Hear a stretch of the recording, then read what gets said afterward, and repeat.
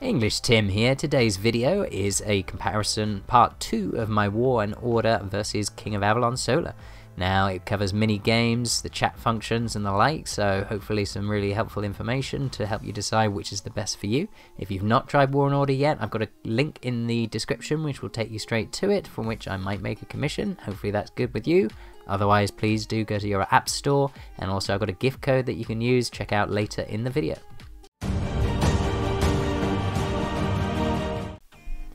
Now, if you compare just the main events that we've been through there, those are the big ticket events, but then you've got these sort of mini games where you can sort of get to another game within this game but still be playing this game. Now, technically, I guess Solar does have a mini game, and that would be the Path of the Knight of the Lake Path of Legend event. In here, you get to attack in a different take a different army using different using your stats from your main army to attack these other armies. It doesn't require your real army. So at the mini games here, if I go into the classic version of Castle Wars, then we have a tower defense game. It's literally built in. I haven't left the game, and the progress I make in the main game greatly affects how well I will do in this game. So it's a tower defense game. So this is an area attack weapon, and then I've got a slowdown item there. You see how the path will spin round. And then we've got the Infinite Wars version of this game as well, which is like a much longer, go for as long as you can version of this. It's massive and very exciting. The prizes you get to use, coins that you can go and spend in a shop, and they're very, very valuable in the game. So this mini game really is a huge standalone part of the game, and yet it's integrated inside the game itself. So, I mean, for me, that's really awesome. I think the mini games, these just stand completely on their own. There's no comparison whatsoever.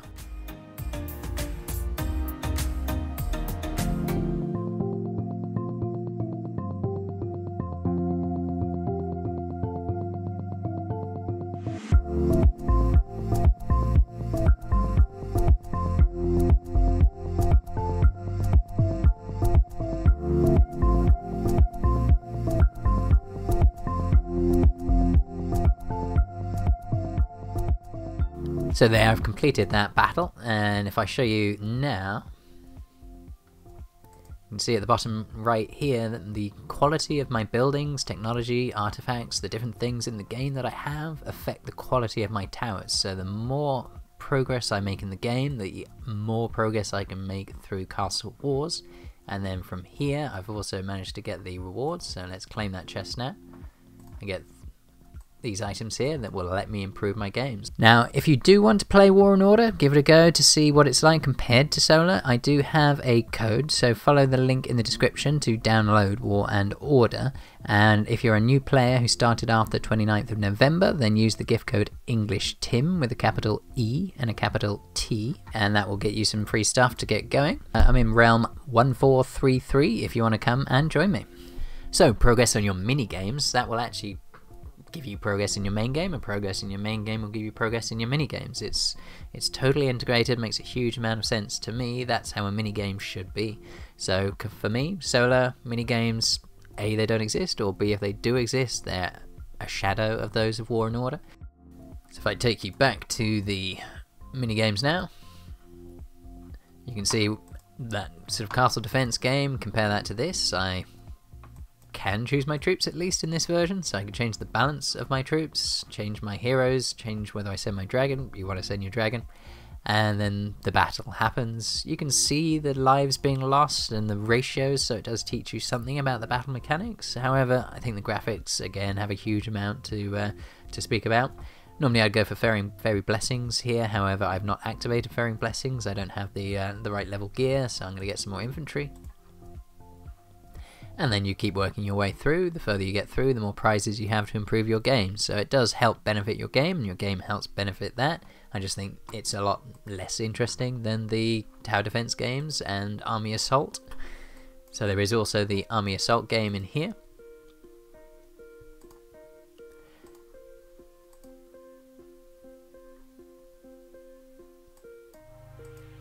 And in here you can send your armies to go and take towers.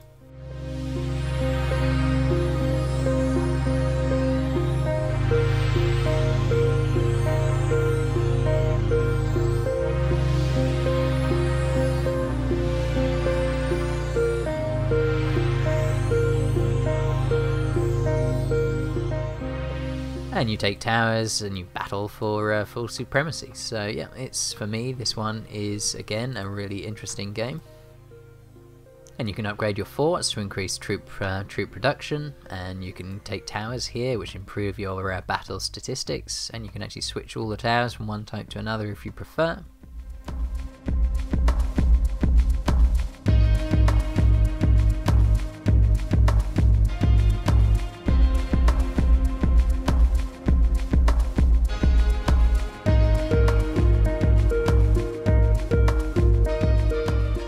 And I've now completed that battle. You can see the rewards I get to help benefit. So it's improved my lord, and then I've got speed ups to help recruit more troops. So completing this mini game again has a link directly back. Press the back arrow and I am back into my main game.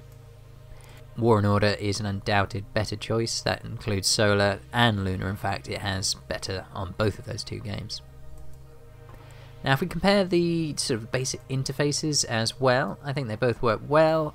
There are some benefits to the War and Order where you can have comments that stay. I think it's always quite sad when there's people talking about an interesting conversation that was earlier in the day in World Chat you may not have checked, and it's disappeared on King of Avalon. However, if you go to Hot, for example, you can see those topics that have been most interesting, and those stay up for much longer.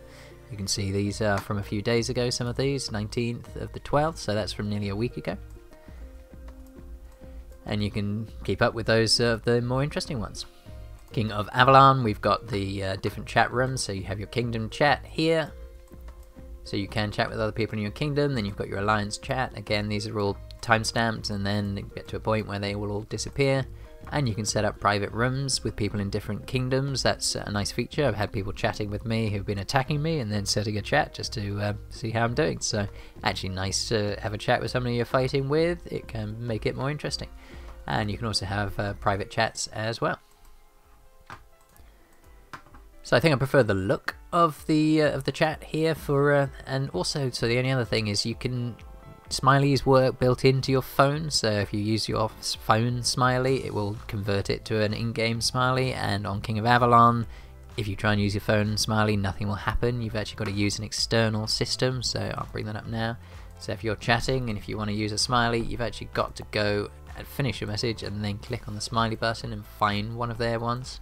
So it's a much slower process. You've got to go through a limited list and find the one that you want, and there's no typing in it guessing at the one that you want, so it's just a lot less well integrated. I think smileys nowadays are really important, especially when you've got people from other countries. It really helps with just understanding people. If you're trying to make a joke, you know, put a smiley face with a laughy tear, and people understand that you're not being serious, you're being sarcastic. Otherwise it can be lost in translation very, very easily. So no, I'd like to have this integrated on King of Avalon the same way they've got in War and Order. I think that chat feature is much better on War and Order. Also the translations, you have to click a translation button, whereas on War and Order, when you click on any chat, the translate will automatically be applied. Now, it's perfectly possible you don't want it automatically applied, and you might be able to play with your settings, but for most people, that translation, you're going to have to keep clicking this button every time somebody talks. Again, it's just not great for speed of conversation and be able to chat with other players. So that is my review of the King of Avalon Solar game versus War and Order. So again, I think back to my conclusions. If you're enjoying Solar, stick with it, love it. If you're thinking that Solar, there's something missing, it's not quite game that you thought it would be, please do come to War and Order. I've got a code you can use for new players, that's EnglishTim, and if you use the link in the description of this video, then that will take you straight to the download, and I may make a commission from you playing that game. So if you're happy with that, that's great, that would support me in future development. If you're not, then please go straight to your app store, that's also absolutely fine. There's loads of events already created in Lunar that could be ported over. I'm sure it's a lot of work to do it, however, from my mind, it's work that's got to be done. Try and make it a closer match to Lunar and potentially consider merging the two games. It's a horribly difficult thing to do. I'm going to do a separate video on how that merger might happen, and I'd love your feedback if you do play Lunar and Solar, what your thoughts are about how they could ever be merged. I think it's a tough challenge, but I think it's one that really needs to be followed. So I am EnglishTim. If you're enjoying my content, don't forget to hit that subscribe button and click on the notification bell so you can hear about my upcoming videos. I've got loads of videos on King of Avalon, so if you're a Solar player or a Lunar player, I've got you covered. There's how-to videos, there's also battle videos like this footage I'm showing in the background now. So, thanks for watching my video.